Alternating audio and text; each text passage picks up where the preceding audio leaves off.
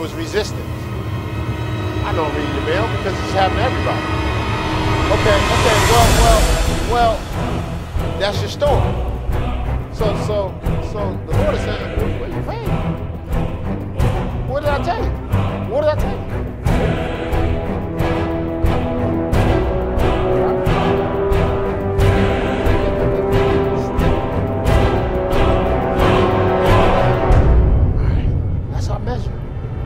He's measured him. He said, we faith. You got a balance.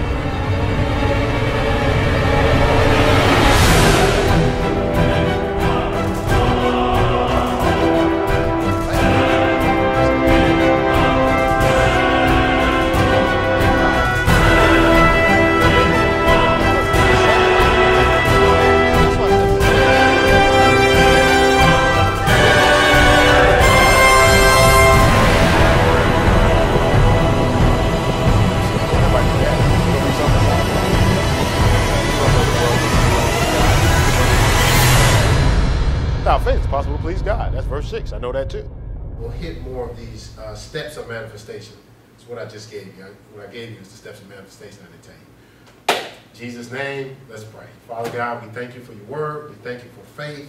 We thank you for just pouring your power on this. God is truly able to do whatever he called us to do, because it's actually him desiring to work in us to be able to do what he called us to do. So I want to encourage you this morning, no matter what, how crazy and how far-fetched the dream that God gave you, it's going to happen. If you attach your faith with, Pastor Keith had talked about earlier this morning, where's my notes? About how we got to first be renewed in the spirit of our minds.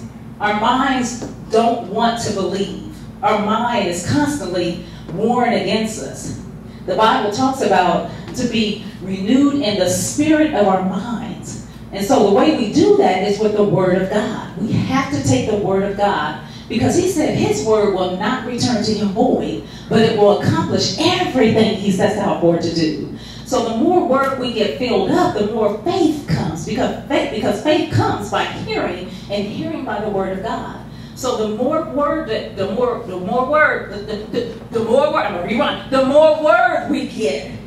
more faith we get. So we gotta keep putting that word in us, because what happens is, once you begin to keep pouring it in and pouring it, what happens after you keep pouring something in a vessel? It overflows. And so when you push into me, you're gonna get word. When life situations come my way and it looks opposite of what I'm believing for, you're gonna get the word.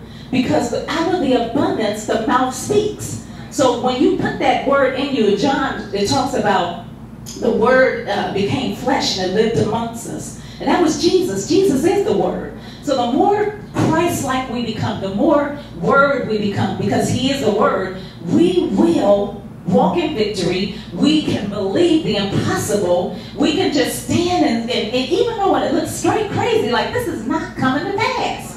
God, if God said it, he'll do it. And not only will he do it, but he's able to do it. We're talking about the creator of the universe. We're talking about somebody that made nothing out of something. We're talking about you and I mean, we're here. If you really look at the anatomy of the human body, it is a miracle.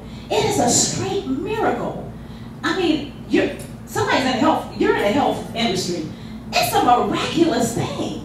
The mind itself is powerful. It confuses your mind when you think about how God crafted and created all of us. So if he could do that, if he could take the time to make sure that every fingerprint is different, if he could take the time to know the numbers that's on your hair, how much more can he do?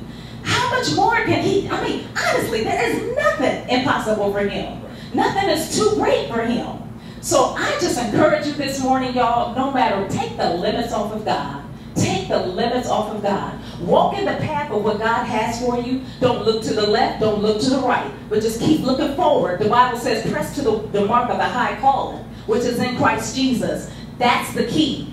The mark of the high calling is in Christ Jesus. So the more you seek after him, the more you seek after the word, the more you get yourself filled up with the power and the anointing of the word, then it spills over into your life. And so when situations come your way, it doesn't move you like the Bible talks about also, be not ye conformed with the world, but be ye transformed by the renewing of your mind. Because when you look at the world and the circumstances that it gives you, it's like you're going down. That's what you think. I'm getting ready to go down. Or this thing is not happening.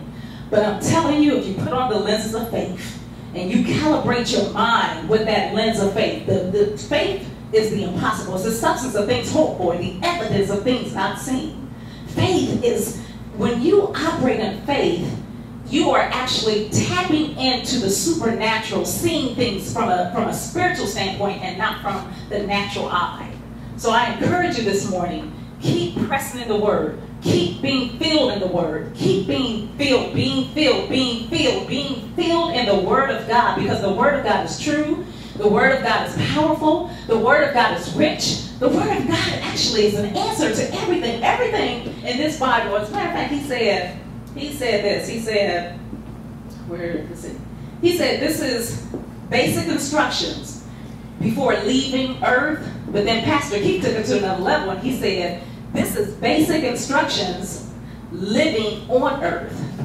And so I encourage you, even when you don't understand what's in this word, your spirit knows exactly how to digest it. Your spirit knows exactly what to do. Just like, for instance, we eat. She's in the health industry. There are certain minerals and vitamins that all of us need in our system. And we look at vegetables, and I love vegetables, but some people may not like it like me. But we look at vegetables and we're like, this is nasty. But your body knows exactly what to do with that. Well, the word sometimes can be distasteful because we don't understand all that it's talking about. But the spirit of the man knows exactly how to digest it, to get it right to that mind and right to that spirit of your mind to make a change. And so what I'm encouraging, just get it in. Just get it in. Like what Prego, I think it said, just get it in there. Well, maybe it's not Prego. But anyway, you want to get to the place where you are just looking at this word and you're just saying, okay, I know what this don't seem like it has nothing to do with me, but the Holy Spirit has a way of calling on that word, and before you know it, you'll be walking in the word, you'll be like, wait a minute, I didn't know I knew that scripture. Where'd that come from? Yeah. But it's about getting that word in you and making sure that you just apply it, walk in it. All right, glory to God. Man, I can't wait to see what's next.